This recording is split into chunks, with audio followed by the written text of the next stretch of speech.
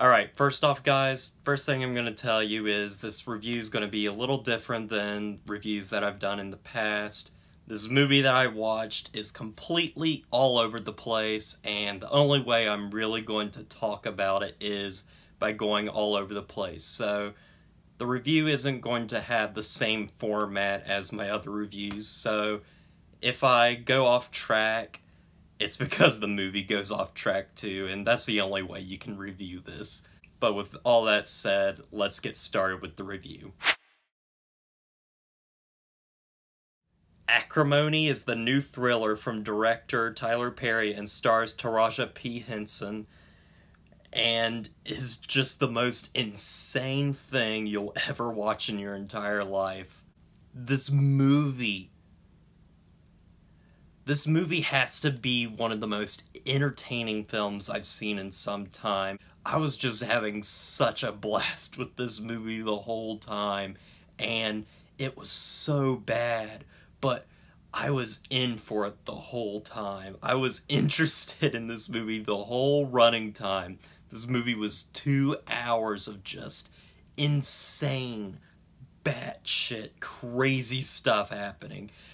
And I loved every minute of it. And I want to see it again and again because this is just the perfect bad movie in my opinion.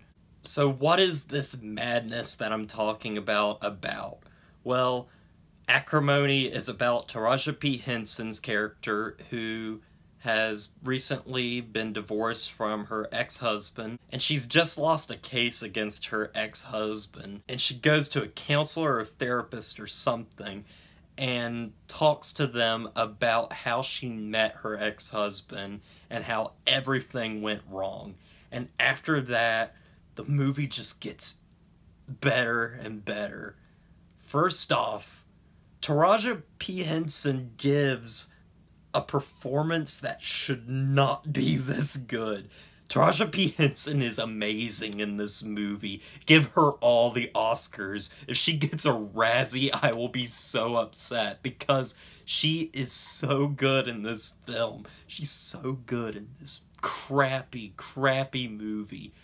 But she gives this Oscar-winning monologue at the very beginning of the film that is, I mean, it's contradictory writing and stuff. It's Tyler Perry writing, but Taraji P. Henson gives such a great performance, and she brings a quality to this writing that just makes his writing seem all the more better. Taraji P. Henson can elevate a Tyler Perry film. But anyway, at this point, she just starts telling this story about how they met in college, and she's constantly talking about, oh yeah, he was a sweetheart at that time before he broke my heart, and it's just insane. Her narration just goes throughout the entire film. This narration is fantastic, especially some of the stuff she says.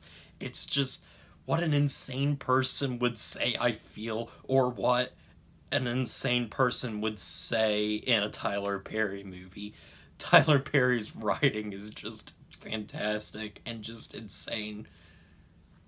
But anyway, they meet in college and they start going out, and he doesn't have a job. Apparently he was in a gang at one point, and that is a problem because he can't get a job, and so she has to pay for everything. And this is something that Taraji P. Henson's character's sisters don't like. They just don't like this guy and hate his guts because he doesn't have any money.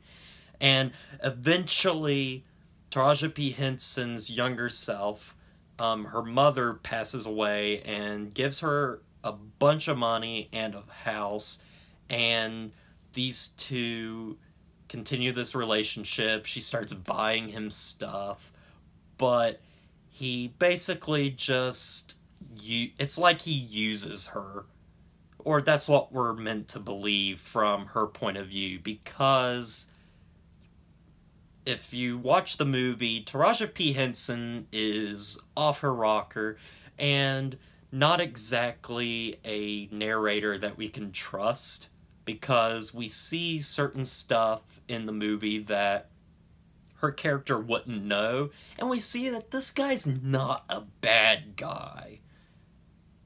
Yeah, he's a terrible boyfriend and a terrible husband, but he's not a bad guy. He wants to do the right thing, he just keeps messing up.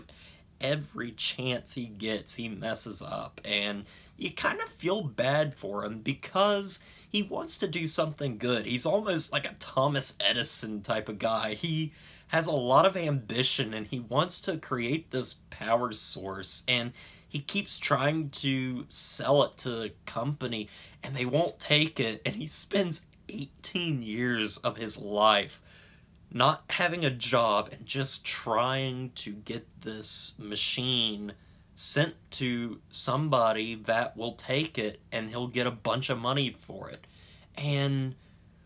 But while this is all happening, Taraji P. Henson and him have some arguments, of course. There is one part in the movie where he does do a horrible thing to her and cheats on her with another girl, and it's at this point that this movie just gets even more crazy. Taraji P. Henson's character rams her car into this guy's makeshift RV home and turns it over, and she hits the gas so hard and just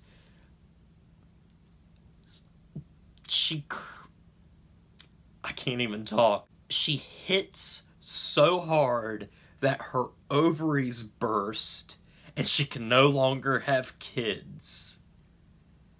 And just, this movie just is insane, and she ends up forgiving him. Like, he talks her down and they get back together and they eventually get married and all this stuff, and he's still spending 18 years trying to get this stuff done, and they eventually lose all their money.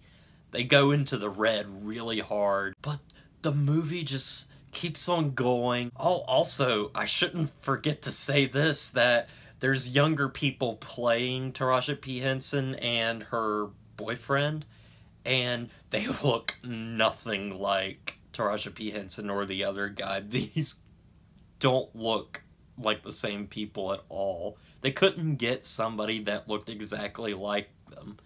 And it's funny because, you know, there's only an 18-year difference in them, and they're both adults in both scenarios, so there shouldn't be that big of a difference between looks. But anyway, I'm getting off track. So the movie continues, and Taraji P. Henson and her boyfriend, well, husband now, they're barely hanging on, and her sisters are constantly telling her that he's a horrible person and she needs to get rid of him. And eventually her husband does get a meeting with some people at this patenting place, and they want to buy it from him. They want to buy the machine from him. He doesn't want to sell his machine for money. He wants to still own the rights to the machine. And so he just doesn't go with the job, and this goes on for a while. And eventually he does get to keep everything, and he gets a lot of money from this. He becomes a millionaire basically overnight. And just, they eventually get divorced, and he starts dating the girl that he cheated on Taraji P. Henson with, and just, yeah, but yet he still seems to care about Taraji P. Henson. He even gives her money and buys her mom's house back, which they lost. And he's not a bad guy. He's pretty good. He's just shitty at relationships and everything, but Anyway, all that stuff happens, and this is where stuff starts getting insane. This is the stuff you see in the trailer. Taraji P. Henson goes insane in this movie and starts, like, stalking the girlfriend and her ex-husband and wants money from them. Basically, she wants to kill them, and she goes insane, and it's fantastic because Taraji P. Henson can play insane like nobody's business. She is fantastic, and eventually she, like, even pours acid on the girlfriend's dress, her wedding dress, and I'm just wondering, how did she get the acid? And oh, there's so many questions I have with this movie. I wish I could sit down with Tyler Perry and just ask him so many questions about this movie, because there's so many questions. But eventually the movie leads to this final act where it's taking place on a boat or a yacht, and her ex-husband and his now wife are on this boat, and Taraji P. Henson comes and shoots him, and the most hilarious thing in the movie happens after this.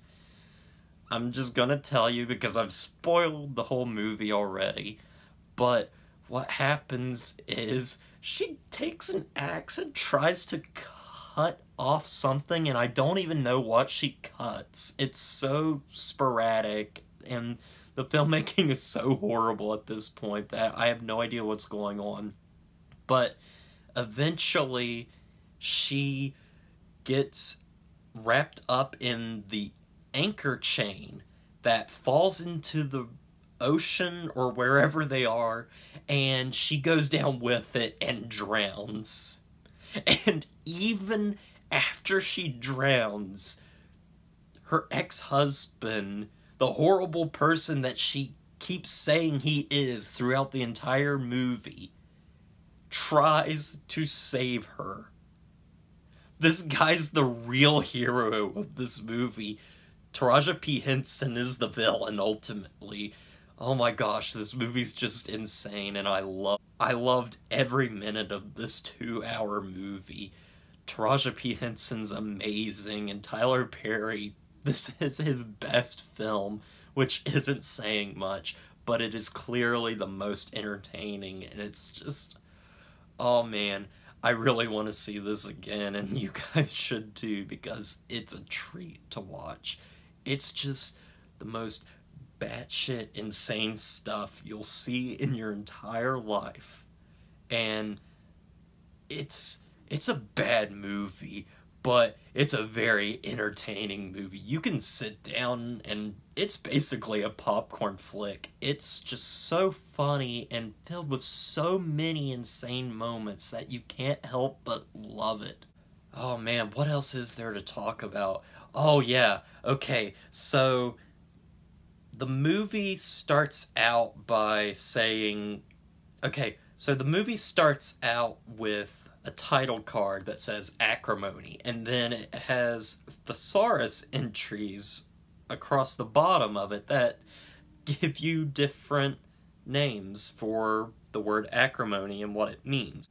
Well, when we get to, it's not until 90 minutes into the movie that we get another title card with something different. And then we keep getting these throughout the rest of the movie. So I'm wondering, are these title cards, are these chapters, or are these like states of being that she's in? Because it's really confusing and I don't understand it at all. I don't understand this movie in general. I just think it's a complete mess. Yes, it's bad, but man, it is entertaining with a great performance from Taraji P. Henson. And oh my gosh, this movie's just fantastic. And I don't know if I can go on with it. I've got so many things I want to talk about, but I know I can't get to them all because this video is already too long. But this movie is amazing and fantastic, and I love it. But anyway, with all that said, I give Acrimony a 3 out of 10. Guys, watch this movie.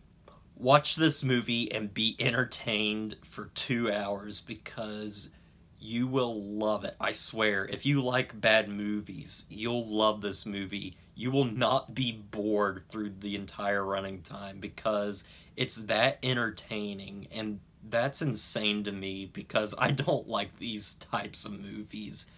But, man, Tyler Perry has basically made his David Fincher film.